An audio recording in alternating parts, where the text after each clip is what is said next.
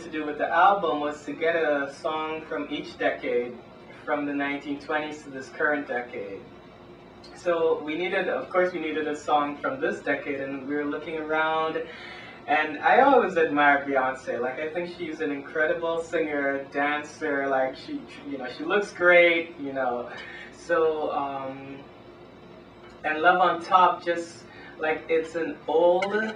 It has a classic feel to it to me. Like, it feels like it's like a timeless song.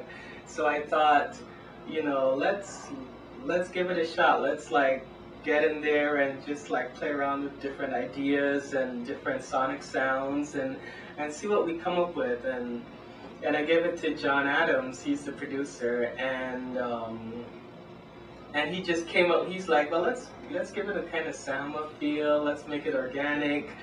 And I was like, yeah, I like that. So we just kind of took it and mixed it up and came out with the recording, and I love it. Was that your first choice in that era? I think it was. I don't think we were looking at either Beyonce or Adele. Those were the two, but I was thinking, because we had a lot of like slower songs, so we wanted something that was a little more upbeat for the album. So yeah, definitely Beyonce. And then if you have chosen Adele, what would have been your ideal pick? So I love Make You Feel My Love, but of course that's an old song that she just redid, so it was like, but that's my favorite Adele song.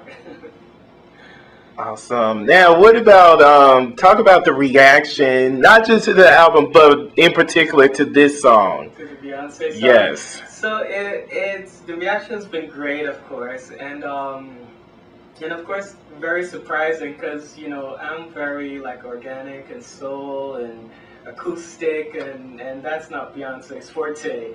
So the reaction was pretty amazing, for an artist like me to do a song like that and bring my spirit and my vibe to it. So the reaction has been amazing. The compliments, just been amazing. So great. Awesome.